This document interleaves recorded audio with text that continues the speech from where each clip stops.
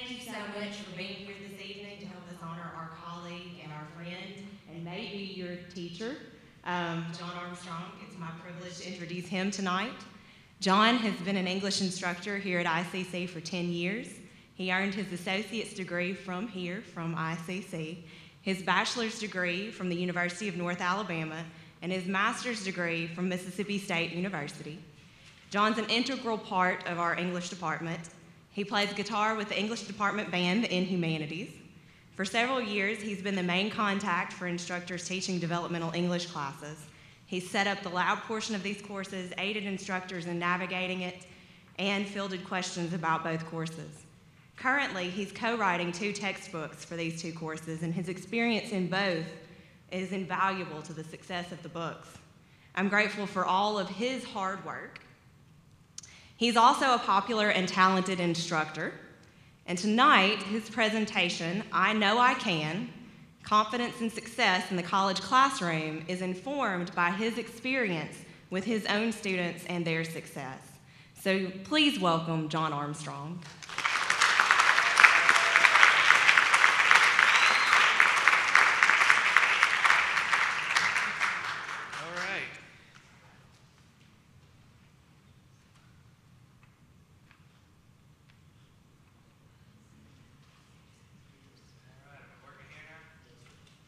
Can you hear me?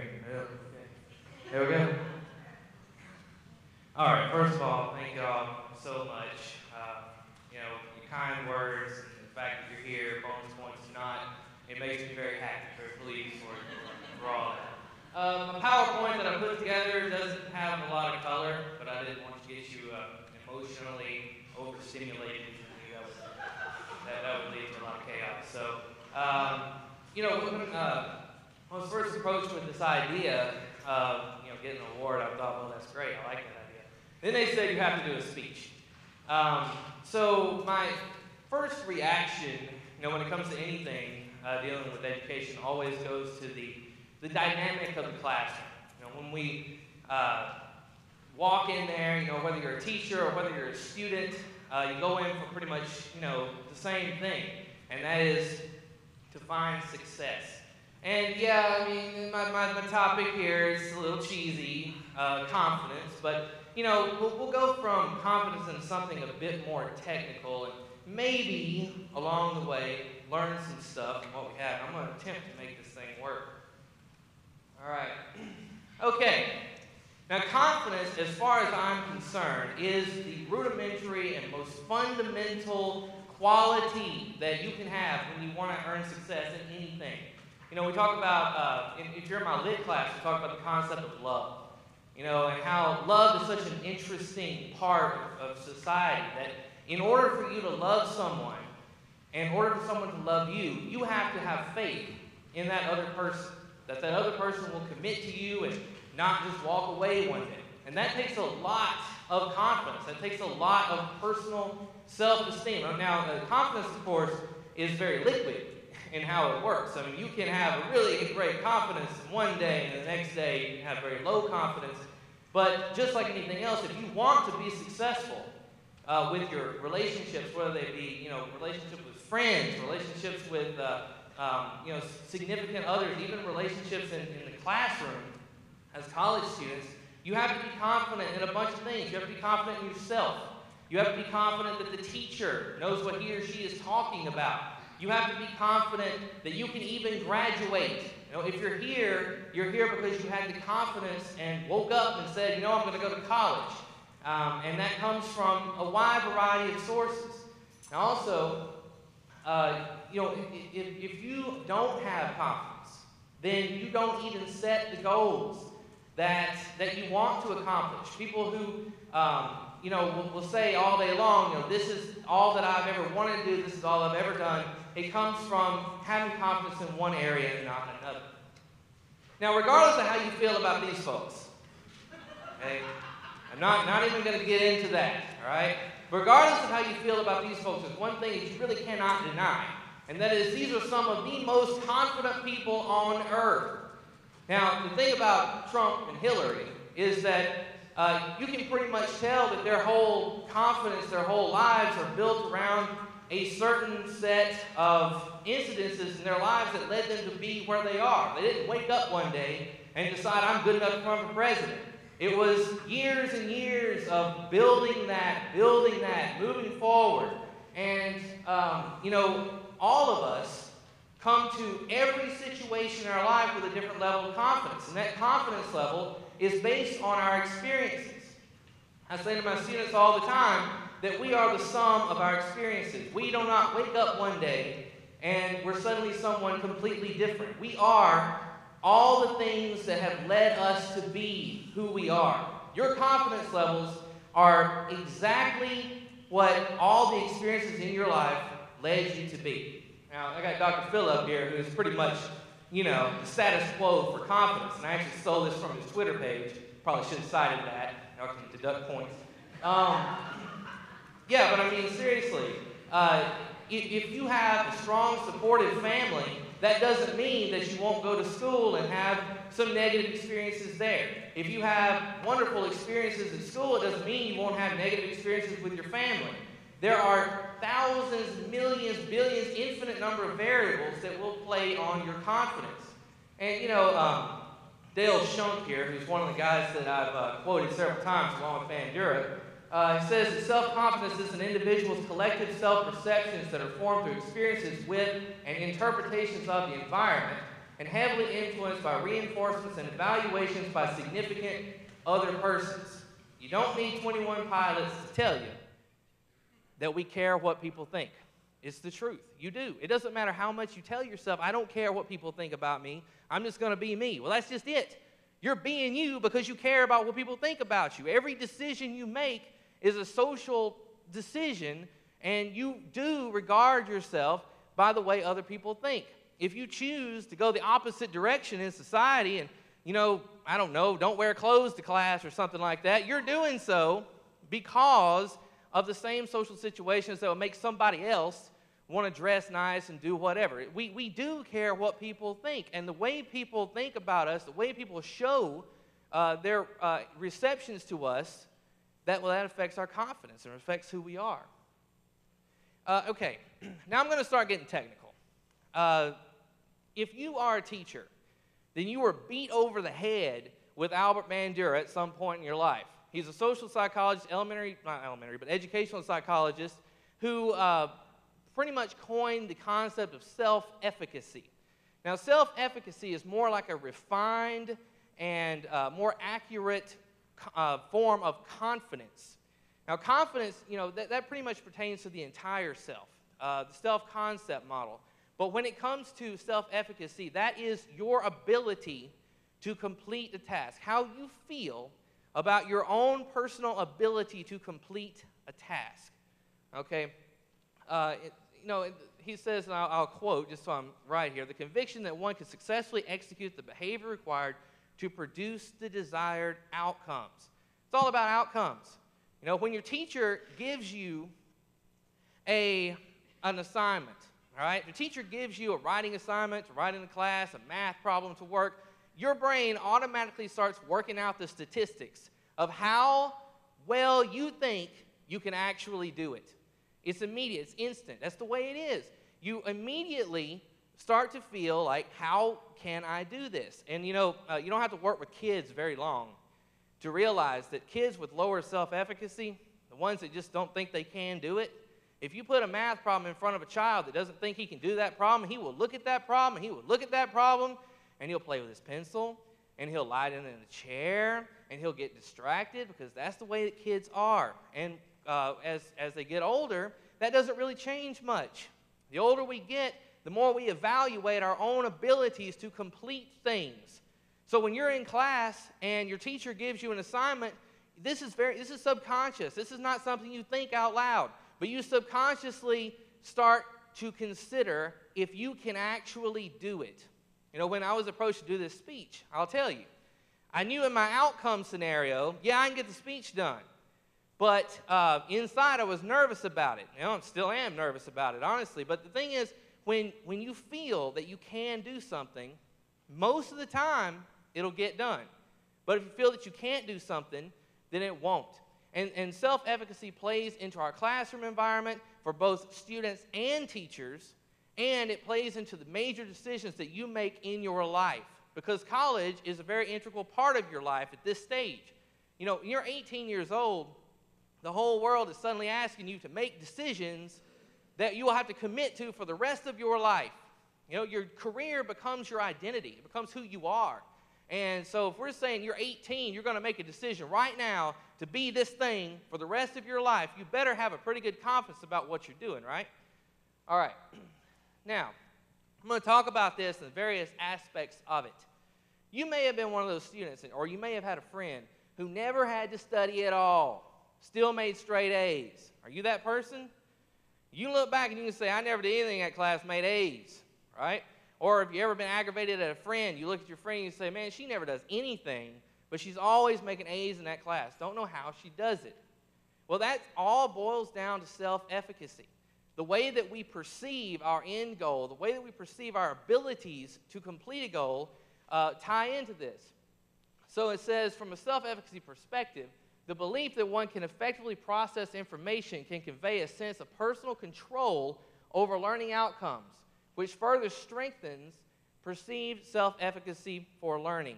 In other words, if you're in a history class and you feel that you can make a good grade on the test without studying, chances are, well, I'm not saying you will, but there's a really good chance that if you really feel it, then you will do a much better job than if you don't. You know, there are people who are not going to study who have a low self-efficacy. They're going to not study and they don't believe they can do it and they wind up failing. And then there are people who don't study and they have a high self-efficacy and they wind up doing a whole lot better just because they believe that they can. Makes a big difference. All right, let's talk about effort. Effort and ability. Now this is kind of funny because you would think that people would have really high self-efficacy that work real hard. And you would think that if you sit down and you work on your homework assignment, let's say you have this research paper you're doing in my class. Yeah, we're doing research papers. So if you're doing a research paper in my class and you work on it just day in, day out, all day long, and then you go up there and you make an A on it, well, good for you. But actually, your perception of your ability is not going to get any higher. But if you don't work on it, and you come in and you make a good grade anyway, all of a sudden you think you're really good at this stuff because you didn't try real hard. Now, this is just one side of this, but you know, young children, and I think, yes, young children perceive, according to studies, that the more you work at something, the better you get. It's not until later that the concept of ability jumps out at people. People just simply say, I can or cannot do it. You know, every English teacher I've ever known tells me they're not math people. You know, I've said it for years. I'm not a math person. That's why I don't ever do good in math. That's why I didn't take math classes past 2002. That's why I don't do math at all. And then you got other people who say, I just never was good at writing. Those sorts of expressions are expressions of ability. It's not saying if I put effort into this, I'll get better. It's just simply saying I don't have the ability to do it, therefore, not going to try. You know you're guilty of telling yourself this for lots of different things. What can you do versus what can you not do? You believe in your mind, you have a set of parameters of things that you believe you can do and things you believe you cannot do. And that is all tied into the idea of self-efficacy, the result of a lifetime of being told you can do this or you cannot do this. It comes from failure. It comes from success. It comes from negativity and positivity, all the things that bring you to who you are. So you believe, I cannot do this or I can do this. Now, what if you believe that and you come to my English class and you believe that you're not good at writing at all? You're probably not even going to put in the effort because what's it worth? If your ability isn't there in your mind, then what good is effort, right? All right. Now, this guy right here, I saw him on MTV. This is not Photoshop. This guy had implants in his biceps. People think he's weird. I don't know why. He says that they're real. He believes that they're real, but they're obviously not real. This is an example, though, of what I was saying. If you put in minimal effort and get good grades, then you will be more confident in your abilities to do things, but you're not getting much out of it, right? If you put in maximum effort and you get good grades, you're going to have a stalemate or lower self-efficacy. Now, I know some of you are listening to me and you're wondering, are you telling my students not do anything? I'm not. I'm getting around to this. All right. So, here's what happens. You have a high ability in your mind to do something. You put in minimum effort over lots of time. Inevitably, you run into a problem. Students come in all the time from high schools. And I'm not saying anything negative about high schools. We love our high schools. What I'm saying is they'll come in and they have put in minimal effort in some classes. Then they show up to a college class, and we get in there and we say, we're going to challenge you. And all of a sudden, they flop. They're not used to doing the effort. They're used to getting that efficacy reward. Because positive self-efficacy is a positive reward in our minds. If we feel that we can do something, feel we're good at something, we want to maintain that feeling. It feels good to us. And if we haven't put in much effort, well, we wind up doing stuff like this. When failure happens, then people start making excuses. Well, the teacher didn't like me, or I slept the whole time in that class. How many of you have ever told yourself, and you don't have to raise your hand or something, this is all, I don't care, but how many of you have ever told yourself that I only failed that class because I didn't try? You ever told yourself that? That would be an example of an excuse based in your own self-efficacy. See, you believed that you could have done better if you did try, but your effort didn't match your ability. The issue is that we have to find a middle ground between effort and efficacy. See, here's the deal. The bottom line is this. If you continue to put in the effort, your self-efficacy builds slowly. It doesn't jump up all at once. You work really, really, really hard on something, and you get an A, good for you. Next week, you got to do it again. You dread it. You don't know if you can do it. It's too hard. You did it good last time. Guess you can do it again. You got to do it again the next week. Over time, you put in the effort, you get the reward. If you don't put in the effort, you get a big reward at the beginning, and then all of a sudden, you have a failure, you just want to quit. You want to run away, you want to give up. That is what happens so often to freshmen. Are you suffering with that? I mean, think about it. Since the beginning of school, how have your grades been? Has it been harder than you expected it to be? Have you said at any point, well, I just don't get that class. The teacher doesn't like me. I'm not good at that. That's a defensive posture in saying that you're not used to putting in the amount of effort to receive that reward. Okay, this isn't just about students. I want you to sort of understand what it's like to be a teacher, because this is something that no one seems to understand. We come into a classroom, and there's this disconnect between students and teachers. Students sit down and look at us and think, oh, well, this is your role to fill. And we look at students and we think, oh, this is your role to fill. But the truth of the matter is that we are all just people, and whatever we bring into the classroom is something we started working on a long time ago. We bring our baggage in. Now, I know we're supposed not to.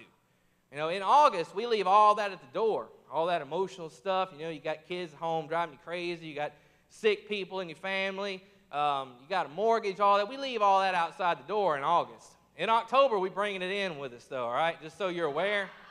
And so, but the thing about it is you're doing the same thing. Whatever's going on in your life, whatever's got you distracted, you're bringing in with you. It's not that you're leaving it outside. You're the same person sitting in the classroom as you were before you walked into the classroom. We can't honestly expect you to suddenly shift into a new role if you really don't want to. All right? So, teacher self-efficacy is not what you think it is. You might think that it's simply the idea that the teacher should feel confident in his or her mastery of the course material, but that is not how we define it. Teacher self-efficacy is the idea that we, as teachers, feel confident that we can help you succeed. And that is put on the plate all the time. Because, if I'm in here and I'm thinking I'm going to help you succeed, and I got 100 of you looking at me. It's one thing if it was just one-on-one with, 2 or 3 kids, but you might have 110, 120 students in a semester. And we feel that we have to help every single one of you succeed. And that can get overwhelming. It honestly can, considering with everything else that we got going on. And that leads to a well-documented condition called teacher burnout. This is a well-documented concept. Teacher burnout is when you just give up. I could say some more things, but you just give up. You just don't care because you've just been through too much. It's emotional exhaustion. Let me tell you something. I want you to be very, very understanding of me when I say this. The classroom is an emotional place because a building is just a building. Walls are just walls. It's not a classroom until we show up. And we are just balls of emotion. We show up, and there we are. I mean, as a teacher, you get to walk in there. All right, let me just set this up. I can think of maybe one other job, like the state executioner, the guy that does the lethal injections. I can think of like that guy, and teachers are the only folks who are going to show up to work and just ruin somebody's day just by being there. It's the truth because I can be, I can have the worst time. My kids can throw up all over me, and I can be sick and just having the worst time trying to get to school. I get to school at 8:03 in the morning after having fought off the devil himself to get there. And somebody in the classroom goes, thank you. I mean, it's the truth. You have to remember that we're people. We are. We're getting a paycheck to show up to work, And if you give us that response, well, that lowers our self-efficacy. It really does. Because we're going to react to that. We're going to react and say, oh, well, you don't care that I'm here. Oh, man, I just love when people try to talk me into leaving early. You can let us out early, right? So I've been told every day of my life by somebody, oldest one in the book, just so you know. But yeah, we get, we feel like we're doing a really good job. And somebody plops a head down on a desk, goes to sleep. People tell you from an early age, listen, pay attention, raise your hand, smile, ask questions. You know why that is? I mean, it ain't got nothing to do with you. It's got everything to do with the teacher. Because if you do those things, the teacher's going to feel better. Believe it or not, if you sleep in a class, all you're doing is making me feel like, ugh. I'm going to remember that too. Come time to grade, yes, I'm going to remember your face or what part I saw of it. I'm going to remember that because negative stuff like that, it sticks out in your mind. It really does. What we look for is the nonverbal compliments. Students and teachers both. We look for positive reinforcement. And if we don't get it, we get burnout. And burnout's hard to overcome. People have died of cardiovascular disease. Teachers, I'm talking about now. People have retired prematurely. People just fight to escape the school system. I mean, those of you who are education majors, there are so many people who work hard, go through and get 4-year degrees, and spend thousands of dollars and thousands of hours of their life to teach 1 year. They go in there, and no, going to go do something else. Just 1 year is all it takes. Because of that situation, it's a highly stressful, highly emotional environment. I mean, there have been plenty of times that you've heard a student insult a teacher in class. I mean, think about that. That's just a human being up there, that's talking to you. And people will say the nastiest things. What if your teacher said that to you, But anyway, let's move along. All right, I'm talking about the emotional classroom. Teachers with lower self-efficacy are probably going to be the ones that will plaster an F on your face faster than anybody else. I'm talking about, boom, you walk into the classroom, you say, I'm going to be on the president's list. I have an 89. Can you give me one more point? Absolutely not. You know why that is? Because in the whole spiraling situation of self-efficacy, you haven't made that teacher want to do that for you, right? And also you've got the idea of total leniency. Total leniency. I don't care anymore. Student walks in like, I ain't done a thing this semester. Good for you. Here's your 100, leave. Right? This is something else that's associated with burnout. We would never want to do this or admit that we would ever do this. But it's something that we should not, do. But it's the result of too much emotional baggage. All right. So lower self-efficacy equals job stress. Job stress equals I don't want to come to work. Leave me alone. That's burnout. All right. Now, we said all that to say that we should all want to improve our self-efficacy, right? We all want to feel like we can do stuff. I mean, when you were a kid, you probably said, I want to be an astronaut. Somewhere around your senior year, you're like, no, not going to do that. Why? What changed? What changed is your perception of ability. It's not the amount of effort you put in. It's your perception of whether or not you can do it, And I don't want you to think that confidence and arrogance are the same thing. Arrogance is when you foolishly believe that you can do things that you can't do. In that case, that's still better than believing you can't do anything. But the idea of increasing self-efficacy begins with awareness. If you are aware of every time you tell yourself, I can't do something, if you're aware of every time you look in the mirror and say you're not good enough or that you don't have the ability or anything like that, then you realize that the number one thing holding you back from success in the classroom, in anything, is invariably yourself. And the same thing goes with teachers. If a teacher walks into a classroom and says, I can't help these kids, well, then you've just made a declaration of low self-efficacy. You can't do it. Probably won't do it because you just said you can't do it. See, that's it. We tell ourselves what we believe. We establish our core principles, and we say them out loud. We say them to people. We walk around and say, I wasn't any good at that. I'm not any good at that. That never was for me. I can't do that right there. Why not? Because you no longer see the world as effort. You see it as ability. No matter how hard you try in your mind, you'll never be able to do that. And so we have to get out of that frame of thinking, because otherwise we do stifle ourselves. All right. Now, coping skills. Let me tell you something about compliments. Compliments don't have to be verbal.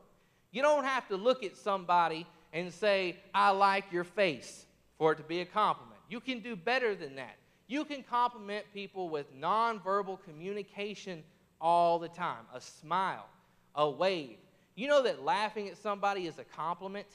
Are you the kind of person, not laughing at, laughing at someone's joke is a compliment. Are you the kind of person that just, you think you're a hard sell? Somebody comes up to you and tells a joke, and you just look at them like, no, not funny. Don't like it. All you're doing is withholding a compliment. That's all you're doing. You're just looking at that person and saying, I'm not going to give you the benefit of that. No. So if, your teacher comes into class and tells a joke, and you think it's funny, but no, I ain't going to laugh. Not that. Ain't going to laugh at that guy. All you're doing is withholding a compliment. That's all you're doing. And if your student comes in, and tries to entertain you, tries to talk to you, tries to do the things, tries something new on a writing assignment, tries something new in math or something like that, and because that student is trying to build on something that you've said, that's a compliment. Raising a hand in class and asking a question is a compliment. Looking up and smiling is a compliment.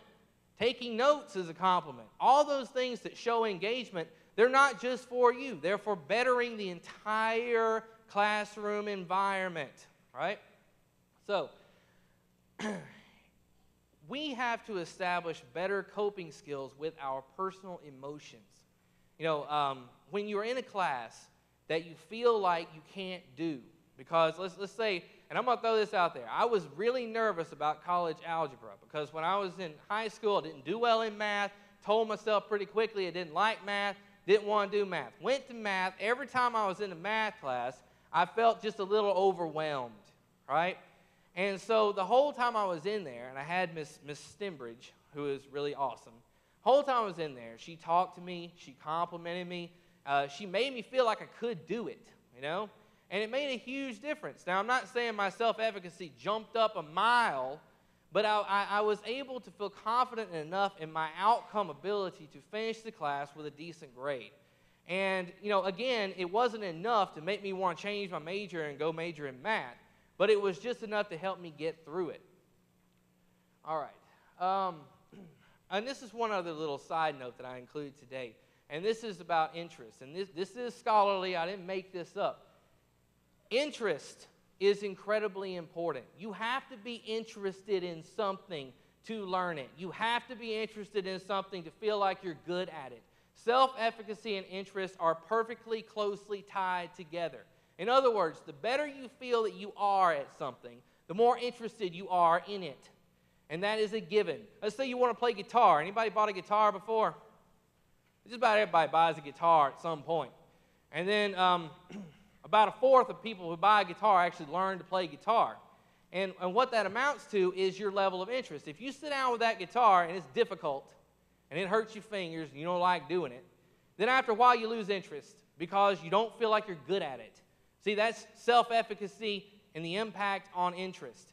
But if you have friends that play guitar, and you have a band that you really love to listen to, and you find that to be interesting, you will plow through that low self-efficacy until you're good at it. And then you will be good at it and you'll be interested in it. So what I'm saying is this, and by the way, there are two kinds of interest, personal and situational. Personal is what you bring with you all the time, your personal interests. You know, if you like basketball, baseball, whatever, you've built that up into your life where you are interested in that subject really, really well. But situational is when you sit down with something in a moment and you see if you can be interested in it, like a math problem. You know, most people would say, I'm not really interested. I'm going to say most. I apologize. Most of my English friends would probably say, I'm not really interested in doing a math problem. But if you can do it, if you're good at it, that's completely different. You feel like you can do it. You're more interested in doing it. So what we have to do, believe it or not, is feign interest. You know what I'm talking about? When you're sitting in history class and you really don't care, and I'm not, no offense to our history teachers, I love history, but you know, there are going to be some students in this room that you really don't care, all right? Now, you have a degree to obtain at some point, but right now all these dates are flying by your head and you just really don't care. Well, can you make yourself be interested? It takes work. It takes work. It takes effort. But if you sit there and make yourself be interested, you're going to do a lot. Not only are you going to eventually boost your own self-efficacy toward that subject, your attentiveness in the class, your desire to learn will boost the teacher's self-efficacy toward teaching you as a student. So you're going to get more out of that class no matter what happens. All right. Now this may come as a shock to you, but if you're between the ages of 18 and 25, your emotional intelligence is about half developed, right? As a matter of fact, the emotional intelligence doesn't stop developing until you're about 30 years old.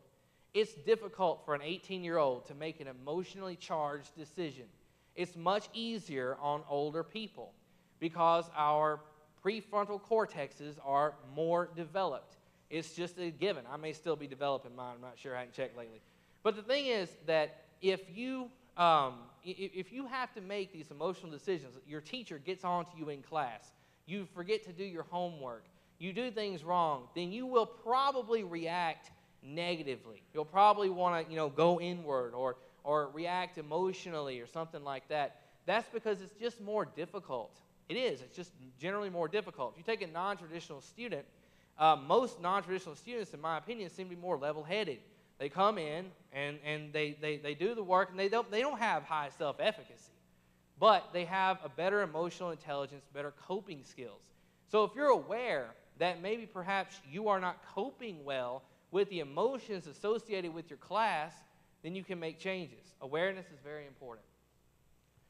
Okay, self-efficacy in the classroom is a big circle. Teachers have to feel like they're doing a good job. Students have to feel like they're learning something and they're engaged. Everybody has to work together. It's not a one-sided show. Teachers can't get up in front of students and put on a show for a disinterested crowd that is eventually going to just, walk out, because that's going to make the teacher feel like he or she's not doing a good job, and the student's not going to feel like he or she's doing a good job. The teacher is not interested and doesn't seem interested in helping. So, compliment. Show interest in the subject material, even if you have to fake it. Ask questions. Don't fall asleep. Make eye contact. Take notes. And teachers really have to try to shed those emotional baggage and burdens outside of the classroom. because we bring them in. We have to compliment our students. We have to be positive. We have to be stern, but we have to be positive. We have to make it feel like this is something that's working and we're learning from it. Okay, so I wrote this, and quote me on it. Better emotional awareness will lead to better self-efficacy of both teachers and students.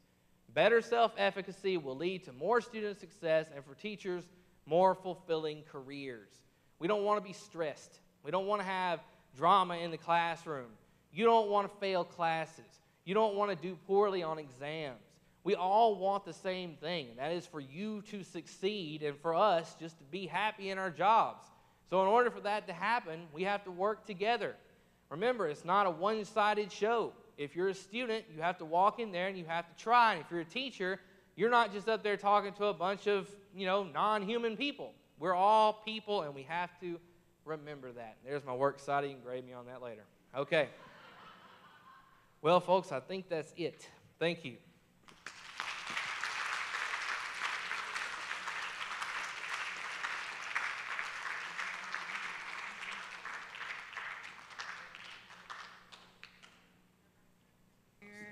Okay. Fantastic job, and whether you know it or not, you will be doing a professional development called No Drama in the Classroom. Already decided. Thank you. Yeah. All right. It is my pleasure to introduce Miss Caroline Gillespie, our representative from the Mississippi Humanities Council program. Caroline is originally from Oxford, Mississippi. She has been with the Mississippi Humanities Council since 2014 and serves as the MHC's program officer. As program officer, Caroline develops and implements council-educated programming such as the New Ideas on Tap Happy Hour program and coordinates the council's statewide family literacy project. Please come forward and hopefully you'll...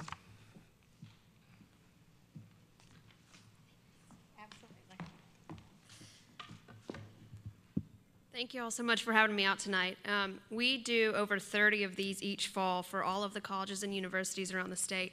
And while they're all great, some are more enjoyable than others. So thank you for that. The Mississippi Humanities Council is really pleased to honor John Armstrong tonight here at Itawamba Community College.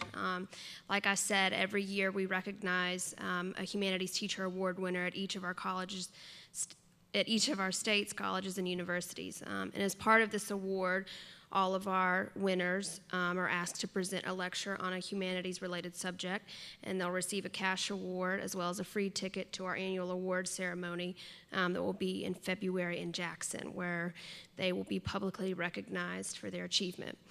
At the Humanities Council, we believe it's important to recognize the excellence of humanities teachers while also encouraging their work as scholars. So the purpose of this lecture and the other presentations taking place in 30 other colleges across the state this month is to bring the insights of humanities scholars to the larger public. This idea of enabling and encouraging humanities scholars to reach beyond academia to bring their work to the community has always been central to the mission of the Humanities Council, where we believe that the humanities are for everyone.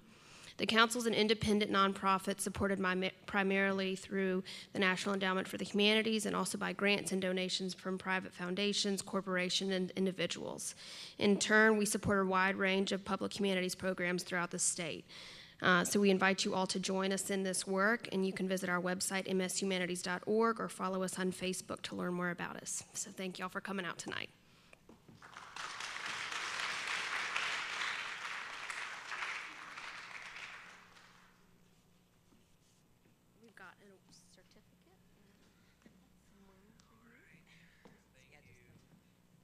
Congratulations. Again, help me congratulate Mr. Armstrong. Do you want to say a few words? I like money, so this is nice. Thank y'all so much. This is a huge honor. And I don't even know what to say. I appreciate it. Thank you. Thank you. Please join us for a reception out in the lobby. Thank you.